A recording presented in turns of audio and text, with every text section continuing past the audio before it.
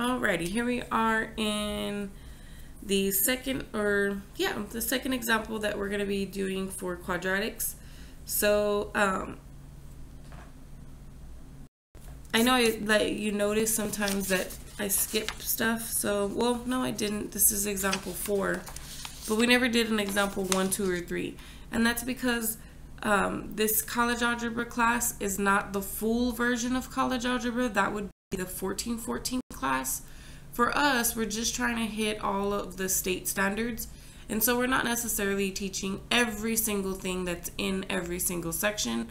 We're only teaching the sections that have the information that you're required to learn by the state, and then we even dive deeper into that and picking only the certain topics that you need to be concentrating on to be evaluated at the end of the semester over the state standards. Okay, so that's why you see like a lot of times I'm skipping examples and things like that. That's not because you're gonna have to learn how to do those on your own. It's just because those are really not going to be included in your homework packages or your reviews or your tests or anything like that. So just ignore the fact that the numbers are a little off sometimes, but we'll just take the examples as they are. And sometimes I add in examples because I don't see anything in these packets that Pearson already creates, the MyMathLabs people already create. I don't see anything in there that actually matches what's in the homework. And so I add additional examples to match your homework so that you have pretty much an example of everything that you need. Okay. I know my examples aren't always exactly the same as the ones in the MyMathLab, but I am explaining how to find the same information that you need to do the examples in the MyMathLab. Okay, onward. Let's go on and do this problem. This is our first word problem when it comes to quadratic problems. So it says a ball is projected directly upward from an initial height of 75 feet with an initial velocity of 112 feet per second. And they give us the function here. So really we don't need to do this part because they're going to be giving you the functions. They're never going to ask you to find it, at least not yet anyway. Okay, so here we don't have to worry about that. That's been given to us. Now the next part says, after how many seconds does the ball reach its maximum height? What is the maximum height? So when they're talking about maximums and minimums, that should automatically remind you that they're talking about the vertex. So ultimately what they're asking me for is the vertex. So how many seconds? Remember, sec t is like your x value, and h of t is the y value. So they're asking me for this guy here and then this guy here. Okay, so if they want to know this x value and that y value, the first question says, after how many seconds does the ball reach the maximum? So the first part's just asking me for the x. And I have a formula to find that x. It's negative b over 2a.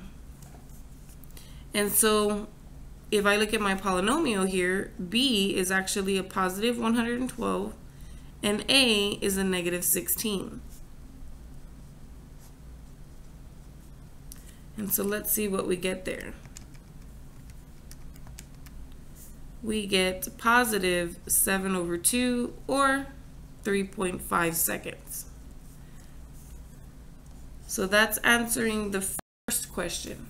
The second question says, what is the maximum height? Well, the height would be the y value. And how do we find the y value? We take this x, we plug it into the function, and that'll give us the y value.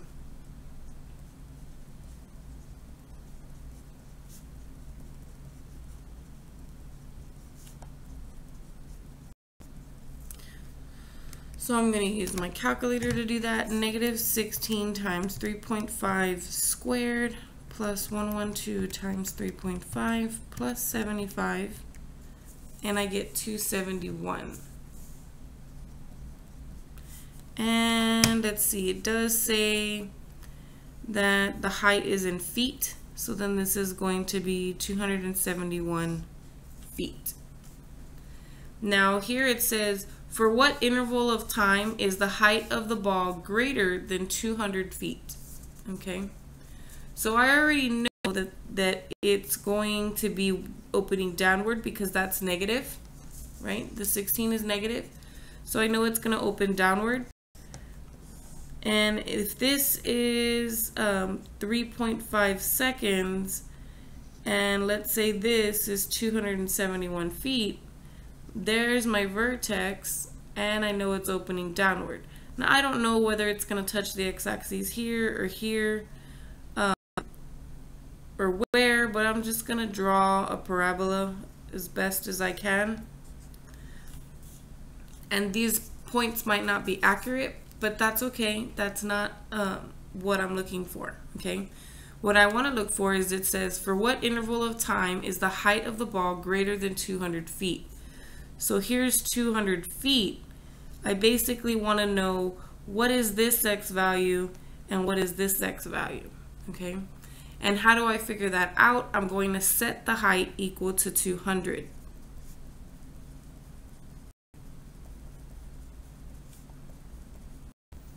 And this quadratic equation cannot be solved until it's equal to 0.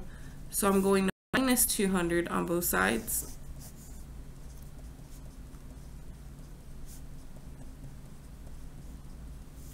Oops, that would be a negative.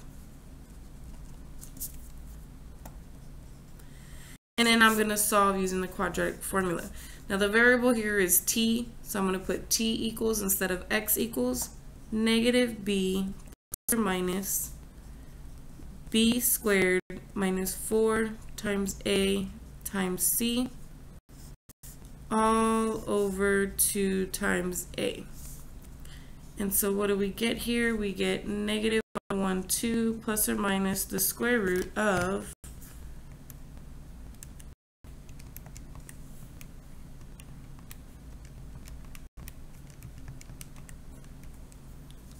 this huge number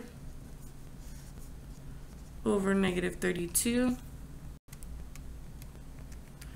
And oh, that doesn't come out right, so let's see, 4, 5, 4, 4.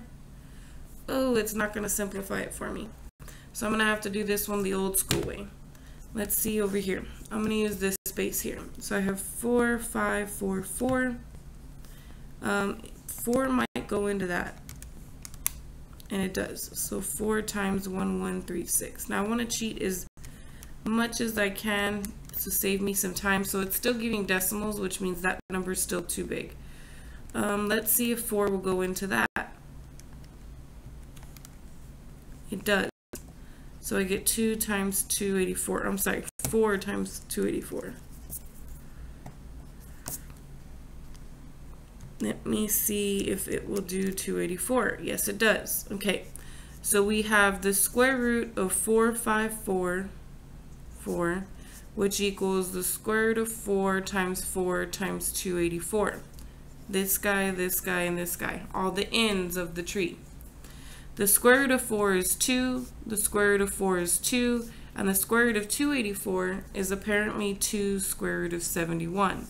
So if I multiply all the stuff on the outside, I actually get 8 square root of 71. So hopefully the numbers are not so big, but if they are, you do have a way to still find that square root. Unless they just ask you for the decimals, then you don't even need to do that. You could just use the decimal. So I get negative 112 plus or minus 8 square root of 71 over negative 32. And so depending on the computer, I don't know what version it's going to want. It's either going to want negative 112.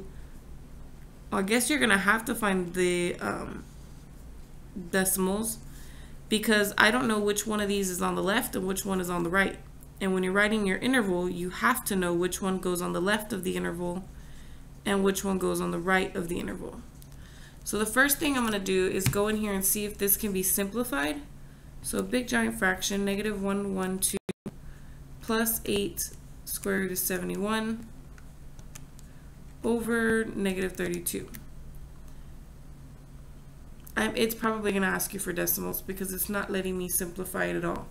So this is about 1.39. It'll tell you how many decimals to round. So I didn't even need to do all of that. I could just put this in the calculator, and it would have given me 1.39. And if I type this in the calculator with the minus sign, it should give me the other value. So fraction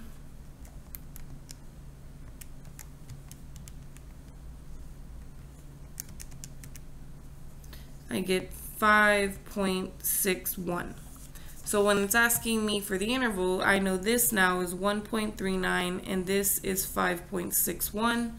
So I know that the interval should be 1.39 comma 5.61.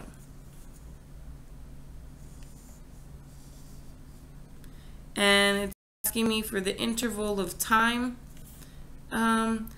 This one I'm unsure about because it's not increasing or decreasing, it's just a regular interval.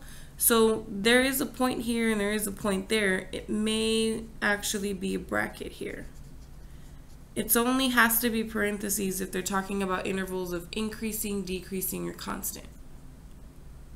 No, it does have to be parentheses because it says strictly greater than 200. Not greater than or equal to, which would have the bracket. Just greater. So it actually should have the parentheses. Not the brackets.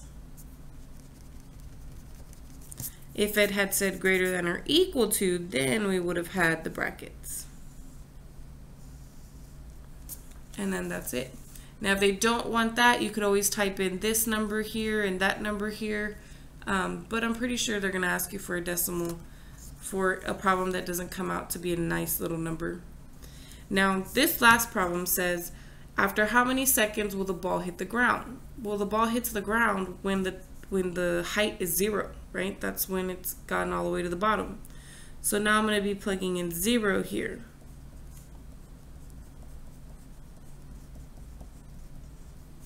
So again, I'm going to use my quadratic formula. So negative b plus or minus b squared minus 4 times a times c all over 2 times a.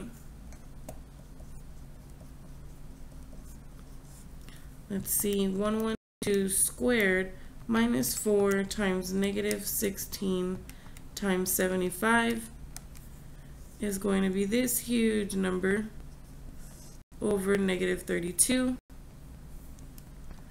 Let me see if we could take the square root of that big number.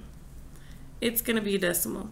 So let's just go ahead. Again, this one they're going to ask you to round it. So let's do the plus and then the minus.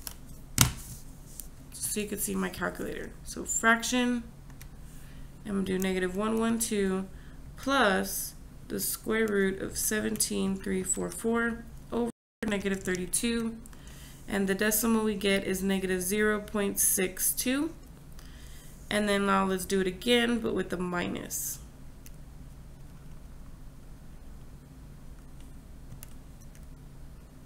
And we get 7.62.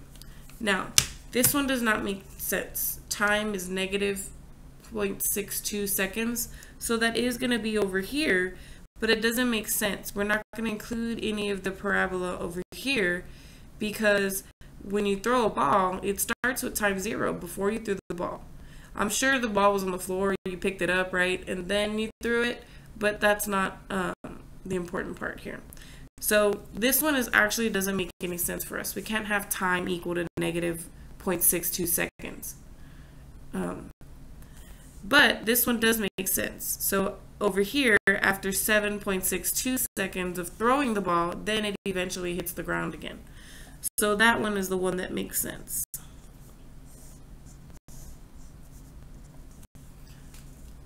Okay, that one took quite a while. So before I go into the next couple of word problems, I actually have 3 more word problems. We're going to get into another video. So let me stop this one.